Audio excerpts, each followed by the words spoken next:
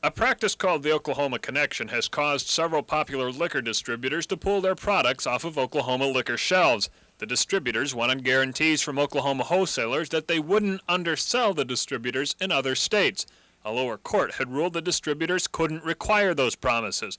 But the Supreme Court ruling today implies that Oklahoma laws are for the benefit of Oklahomans, not for out-of-state wholesalers. Alcoholic Beverage Control Director Richard Crisp says the distributors will probably find the decision encouraging. They are very desirous of returning to the state of Oklahoma.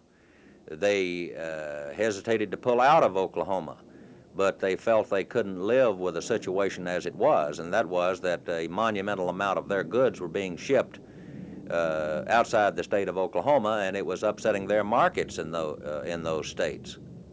So yes, I feel certain that based on this decision there will be those that, if not all, will be desirous of coming back into Oklahoma to sell their goods.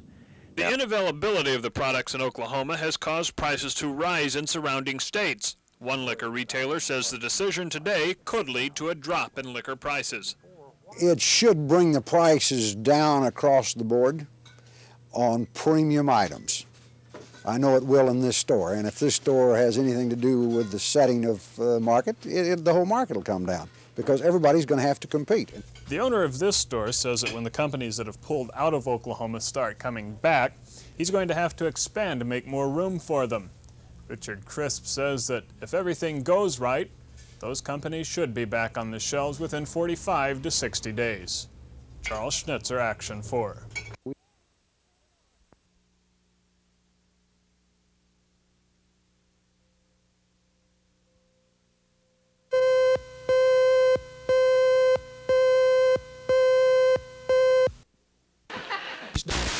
Of that, I say Oklahoma prices are coming down, and you can figure the prices in the 5 surrounding states will have to follow.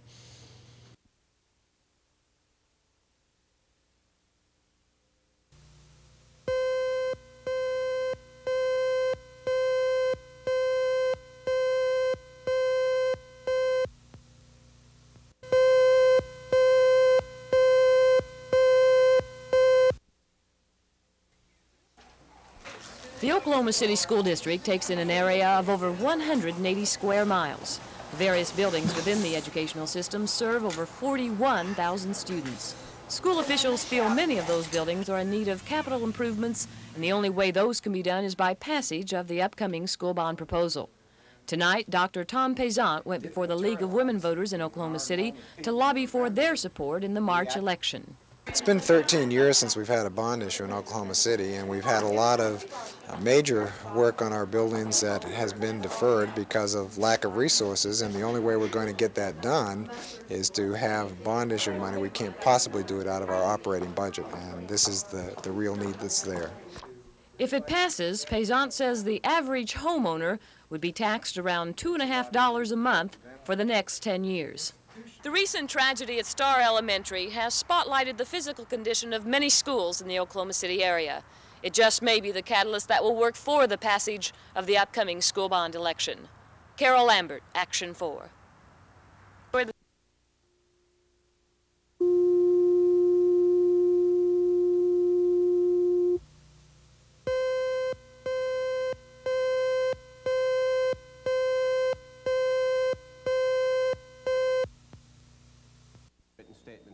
Right here was a young woman by the name of Dolores Briscoe. She's now 18 years old. She wrote in her statement, "Night, I'm pulling his pants down." All right, will you proceed? Drugs ran freely on the Whitaker campus. One of the recreation workers, Terry, regularly sold the boys liquor and drugs, marijuana, acid, speed, mollies, and most popular of all, LSD. I don't mistake my intentions to any degree, because if any of this type of nonsense is going on, it needs to be stopped way before yesterday and as rapidly as possible. But here again, it seems to be so one-sided. We had Mrs. Halbert saying that there was fights and beatings, and somebody else said that there was drugs, and one said that they were undressed and fondled or whatever. what are their statements? I mean, we're only hearing one side, and if that's the correct side, so be it, but it seems a little incomplete to me.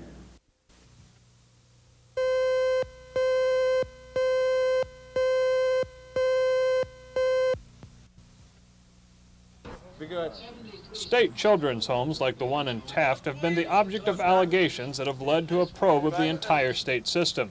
Stories have surfaced of physical and sexual abuses and drug and prostitution rings. But other students have come forward with their own accounts of stabbings and fights, and supervisors using only the force required to restrain the offenders. Annette McGuffy was a student in 6 state institutions for a 5.5-year period. She said she never heard of or saw the alleged abuses. She says the system was good for her. I like the system. It helped me out a lot. I really don't know why these people are talking about Taft so bad, because they do their best in any way to help you, as long as you want to help yourself. If a house parent restricts you, as they say, they only restrict you because you have done something wrong. And the students just don't seem to realize that. But from the time I was up there until the time that I left, I did not see anything going on. I did not hear of anything going on. Apparently there are some questions that some girls up at Taft might have been operating a prostitution ring. I've never even heard of that either. McGuffy says the students got drugs from outside the home, and the charges that employees supplied them were as shocking to her as to anyone else. Charles Schnetzer, Action 4.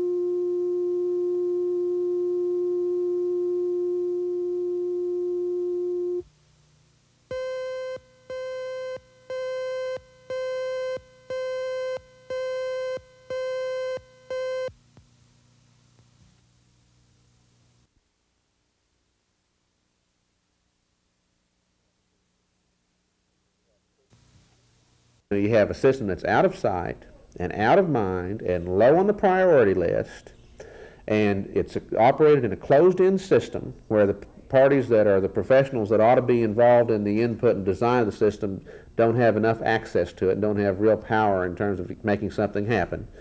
And you have kids in large congregate institutions out in isolated rural areas, which are general custodial institutions because you have to take a whole variety of people rather than really focus in on a certain type of treatment. That's what's going to happen, because you're going to have employees that, as a result of all that, are sometimes poorly paid, poorly trained.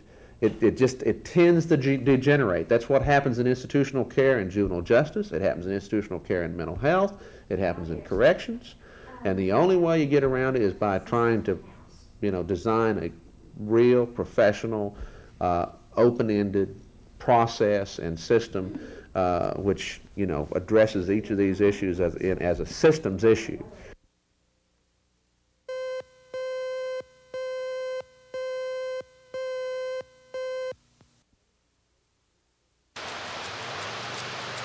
Flames and smoke were visible from the highway that runs past the OG&E Belle Ilse power plant. The facility is no longer used as a generating station, and workers were dismantling the holding tanks at the site. Sparks from a burning torch ignited oil residues in the bottom of the tank. Fire officials say they weren't concerned about explosions. The tank contained the blaze, but it was open at the top and on the sides. Enough pressure couldn't build up for an explosion to occur. The tanks were being dismantled for sale as scrap steel, and so investigators say there was no significant damage from the blaze. Half a dozen men were working on the tank when the fire erupted, but there are no reports of injury. Charles Schnitzer, Action 4 at the Belle Isle Power Plant.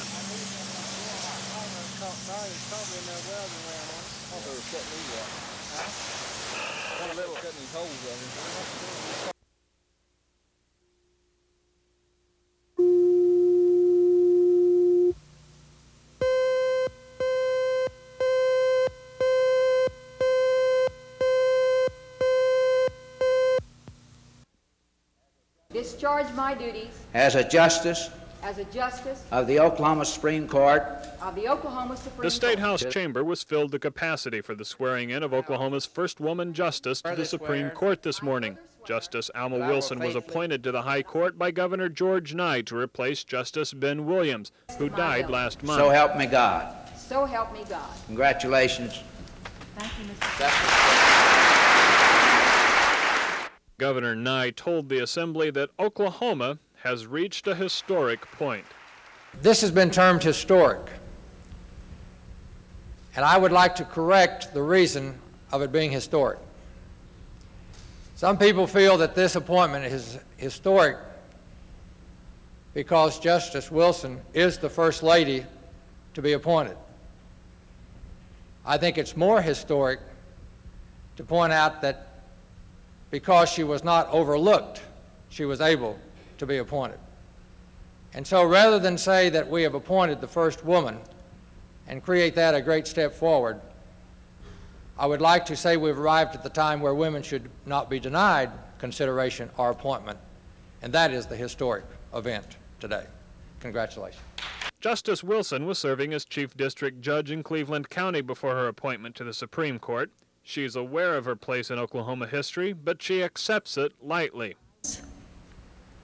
That I resist the urge to respond to any whim of personal judgment or personality, that I impartially follow the law wherever it takes me, and that I have the courage to press for change with when it is necessary in order to preserve the law, to reform it. When Justice Wilson takes her seat at this conference table, it'll be a new, unexpected turn in the road for her.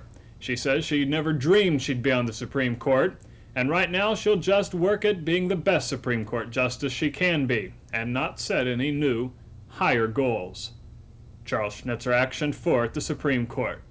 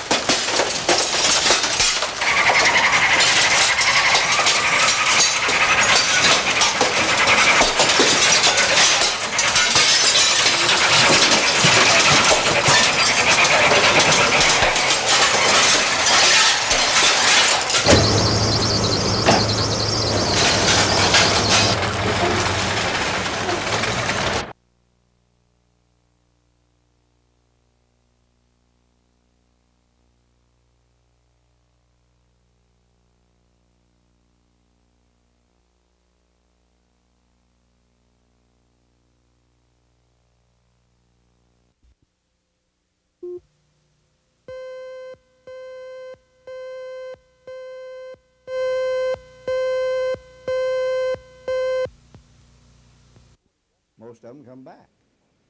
As we reported yesterday, the Human Services Department claims some of the information in the Gannett News Service reports was secured illegally. That charge made by Executive Secretary George Miller. Today, Director Lloyd Rader confirms the charge. He points to a recent phone call he had from a man who claims he broke into the department and rifled through the files. That I came in and took pictures of documents. And my conscience is bothering me. Well, we get lots of anonymous calls, you know, on all kinds of subjects. But naturally, we set up a little surveillance, and the Xerox machines, the first 2 nights we had surveillance, there was on one machine, the one just directly outside my office, I believe it was 111 copies, wasn't it, John? Yes, sir. Right. On the other end of the hall, down in the legal division, 76. These copies could not have been run off by some of your employees? No, the indicates they were run sometime between 3 and 5 o'clock. In the morning? Yes, sir. You feel then that information was in print and broadcasted that could not have been secured legally? That is correct. After the interview, a consulting attorney said the Human Services Department will prosecute any employee, former employee, or intruder who may have illegally supplied confidential information. Larry Otis, Action 4, Human Services Department.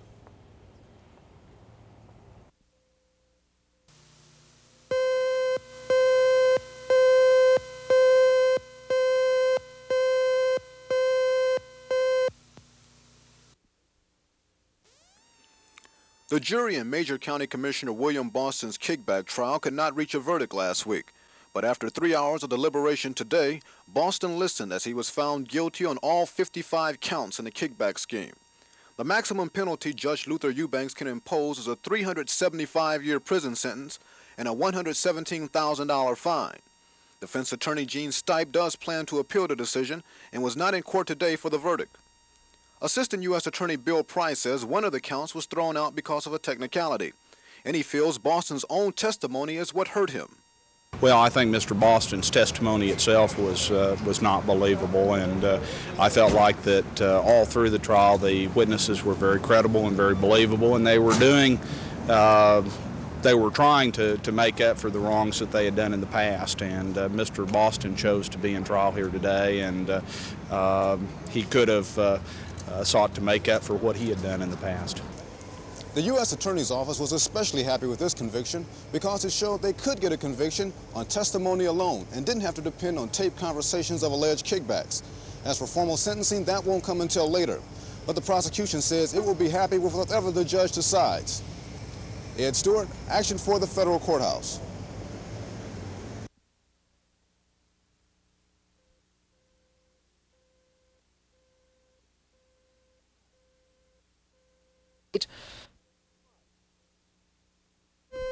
Medicine Park.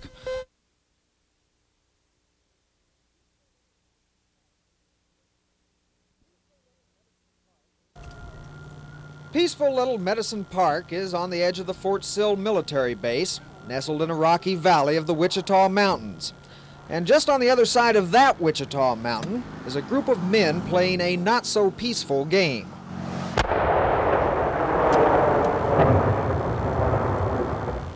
Those men back there are playing with their tanks. Actually, they are students learning how to handle the big guns. It's part of a training exercise, and somebody out there this morning flunked. What they are aiming at is this deserted hill, and most of the time they hit it. But about 9:30 this morning, some GI probably didn't have his sights on straight. At least that's the military's excuse, and it's a good one, since why would anyone want to shell the town of Medicine Park? One errant shell did find its way into town and exploded. You'd think something like that would be easy to find, but it wasn't. No one could tell us where it hit. No one, that is, until we found Missy Johnson. She knows where it fell because it almost fell into her living room. I didn't think any more about it. I just sat there and kept having my coffee, and then my husband come running in the door, and I said, "Boy, that was close, wasn't it?" He said, "It sure was. It was right on the hill behind the house." I couldn't believe it. There are houses and businesses all around the hill, but Missy told us there wasn't anything on top of interest except the old Easter pageant shrine and the hole left by the shell. So we decided we'd better go and have a look. On the way up, Missy told us Army officials had already been up there and come down again with fragments, but they don't know who fired the round or what size it was, and Missy herself was having trouble finding the hole it left behind. It was a 20-minute climb up a rugged Wichita mountain, but before long, there it was, the crater. I thought it would be a lot deeper than that, but it must have hit an awful big rock, look. Yeah. From all these pieces here. Yeah, it looks like it must have shattered it. Uprighted some little roots and things there. But I thought it'd be a real deep hole and everything. And see over there, see that? It probably would have looked different had it landed in someone's breakfast, but fortunately the only victims were some rocks, dirt, and a tree that looked like it could use a merciful blow. Missy Johnson says she's never heard of shells falling in Medicine Park before, and if she has to climb up a mountain to show newsmen where they land each time, she hopes she never hears of it again, and so do we. Hey, Ted, you sure this is the way back to the car?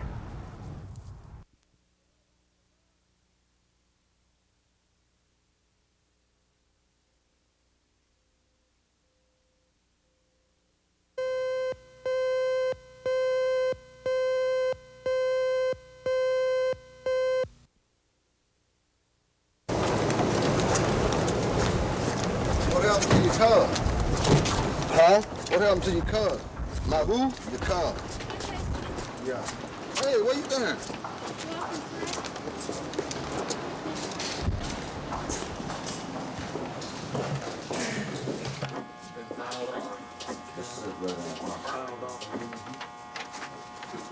I didn't smell it, period. There's something red all over in there. Yeah. I don't know.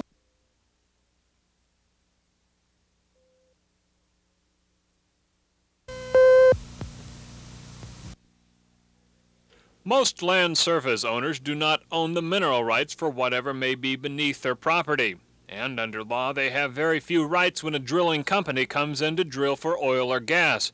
If a farmer or rancher isn't satisfied with a settlement for damage to their property, they have to go to court, a time-consuming route that is rarely cost-effective.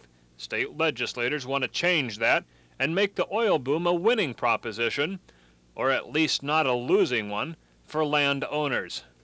That before upon entering this surface land or the owner, they have to contact both the surface owner and or the leasee, and that they try to negotiate. If they negotiate and come to an agreement on what the damages will be and all, then there's no problem. The operator goes on the property and commences the drilling, and everybody's satisfied. If they do not agree, then he just goes to the district court. He puts up a $20,000 bond at the present time under the way the bill is now.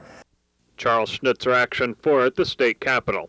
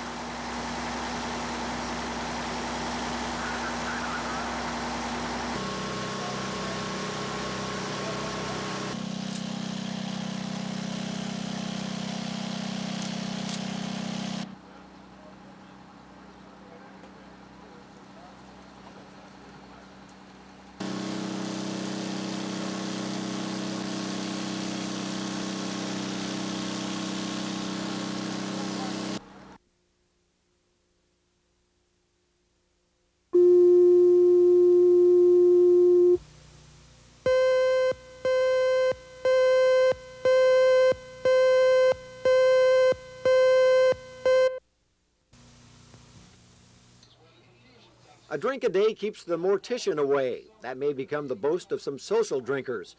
A recent medical study shows that moderate drinkers who down 2 ounces of alcohol a day have less chance of dying from heart attacks than do non-drinkers, ex-drinkers, or heavy drinkers. Some social imbibers have maintained for years that a nip a night is good for you. Now they have scientific evidence to back up their claim. When the higher faculties in the brain begin to go a little bit, you can relax. Essentially, your worries, which are mostly psychological effects, sort of become less important, and it allows you to relax. This is the same thing as when you get a tranquilizer. It's a tranquilizing effect in a way. The result is that your blood pressure will fall. A lot of your other faculties will just slow down a bit, and you don't get the world coming in on you as fast as it is. You might think if 2 drinks a day are beneficial, then 10 shots a day would be even better for you. But medical experts say that isn't so. Daily overindulgence could lead to liver or kidney problems and could actually increase your chances of suffering a heart attack. Scott Wallace, Action 4.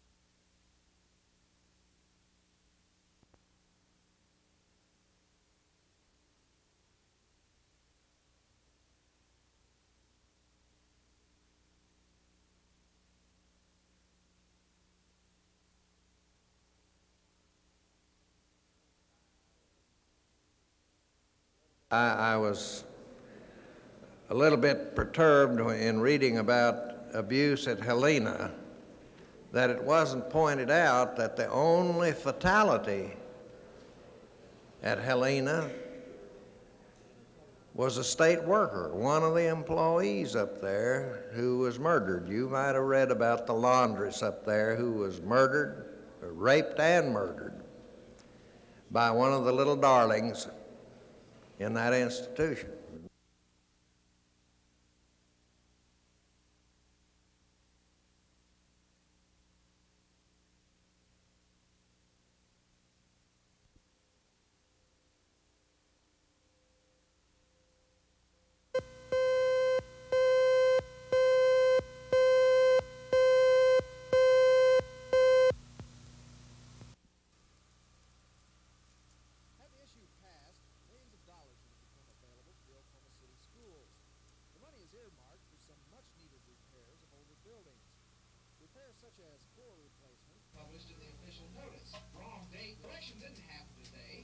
The big cost, of course, is the result of the delay for 30 days and what happens to the increased price of building and construction.